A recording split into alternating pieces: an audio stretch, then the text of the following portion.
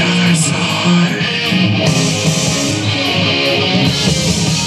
It's The Other Side with Wesley and Will.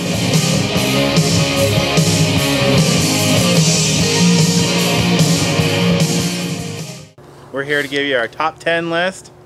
Favorite ghost movies. My favorite subject. Number 10. They're here. Number 10, we got Poltergeist. From the creepy-ass clown hiding underneath the bed, pure nightmare fuel, to the little girl saying they're here, to the fact that they used real damn bodies, real skeletons at the end of that movie, and then, of course, the famous Poltergeist curse with tragic results. Yeah. Poltergeist comes in at number 10. Creepy ass house. Number 9. I'm the ghost with the most, babes. Beetlejuice. Michael Keaton, in an iconic role, really, I think, boosted his career out of just being Mr. Mom Especially and since Gung Ho that guy. role was a bit part, and he ended up running away with the movie. Tim Burton made us laugh at death and kind of showed us what a pain in the ass it could be being a ghost. Number 8, we have The Others, starring Nicole Kidman. That's where children go who tell lies, but they don't just go there for a few days. Oh no. No, they're damned. Forever. This is about a mother and her 2 children. She's waiting for her soldier husband to come home from the war. And it's a different kind of ghost movie because you're not quite sure what's going on. You have these old people that are kind of creepy, and throughout the movie you're thinking, oh, those are the ghosts. I'm not a ghost. Yes, but in the end, I'm not even going to spoil it because it is a mind-blowing I'm not a ghost. Exactly, it's out there. Number 7. We came, we saw, we kicked its ass. Ghostbusters. Oh yes, from symmetrical book stacking to Slimer to those hounds from hell. Stay Puft Marshmallow The Man. Stay Puft Marshmallow Man to Zool. It was funny. It had great special effects. Yes, and so looking forward to the remake now that I know the original cast, may Harold Ramis rest in peace, will be making cameos in this movie. Number 6, 1408.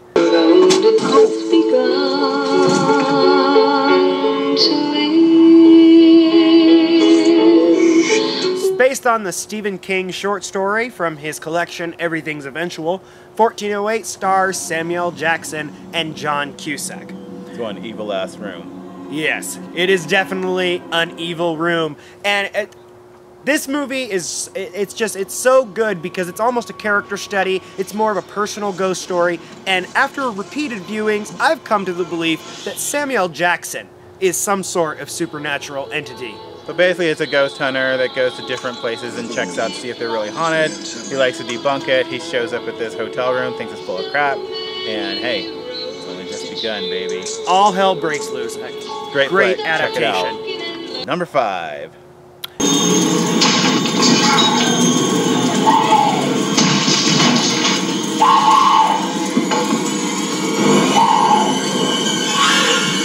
Here's Johnny. The Shining. Jack Nicholson, another one of his iconic roles. He seems to make a lot of our lists. Basically, the hotel that he's in charge of running drives him crazy, and he tries to kill his whole family. Yes. Based on the book by Stephen King, which was more about alcoholism than ghosts, which is why King didn't like this adaptation. This is still a classic ghost movie from legend Stanley Kubrick. One of my favorites, got a creepy tone all the way throughout. And Creepy little kid. Red rum! Red rum! Red rum! That's what happens when you don't beat your kid's ass. Red rum! Red rum! Yeah, hug him? No. Number 4, The Grudge.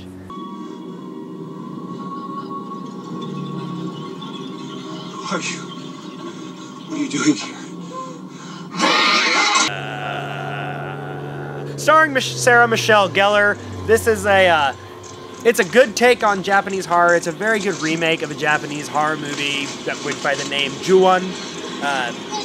It's scary, she's creepy, and you can't even hide under your covers to get away from her, and that's just wrong. Every monster knows if you're under the covers, you're safe. A woman was having an affair, and her husband found out, killed her and her son, and she's stuck in this house tormenting people. It is definitely worth watching. Yeah. In the dark. Number 3, one of my absolute favorites, I see dead people. The Sixth Sense.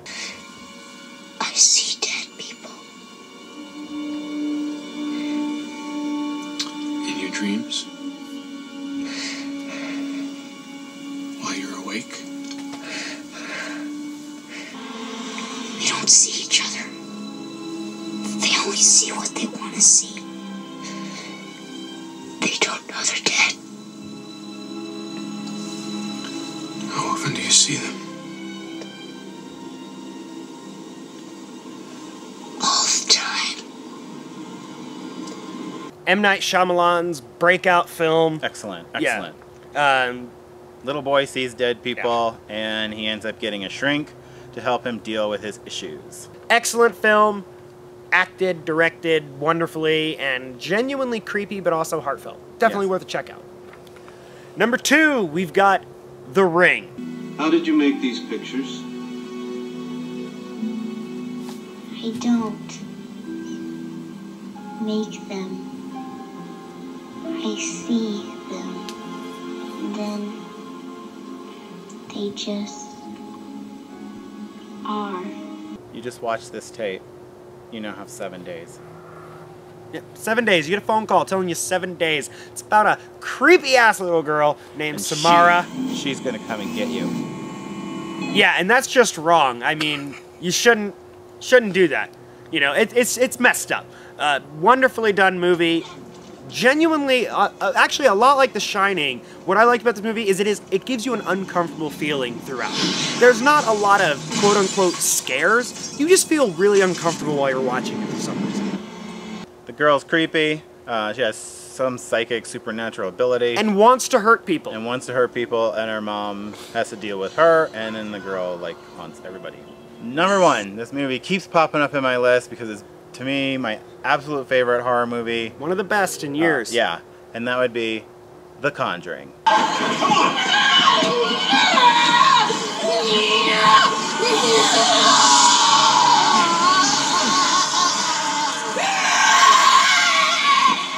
She won't let her leave the house. What? What do you mean? If we take her out, the witch will kill her.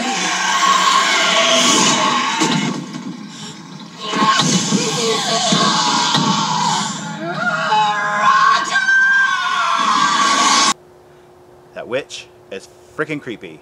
A family moves into a house where the woman that had owned that house and the property many years before was a witch, killed a kid, offered it up to the devil, and anybody that moves in that house, the mom kind of goes nuts. Yeah, it's based on the real-life case notes of the Warrens, paranormal investigators who investigated the Amityville Horror, are behind the investigation of the Annabelle doll, which also makes an appearance in The Conjuring, and of course, this family. And then Annabelle had its own movie. Yes, yes. That was couple actually creepy pretty ass good scenes. for a spin-off, and we're looking forward to the Warrens' next spin-off. You check it out. These movies will definitely put you in the Halloween mood. I thought Spirit. my jokes were bad. Shut up, Joker. This is The Other Side, and we're out.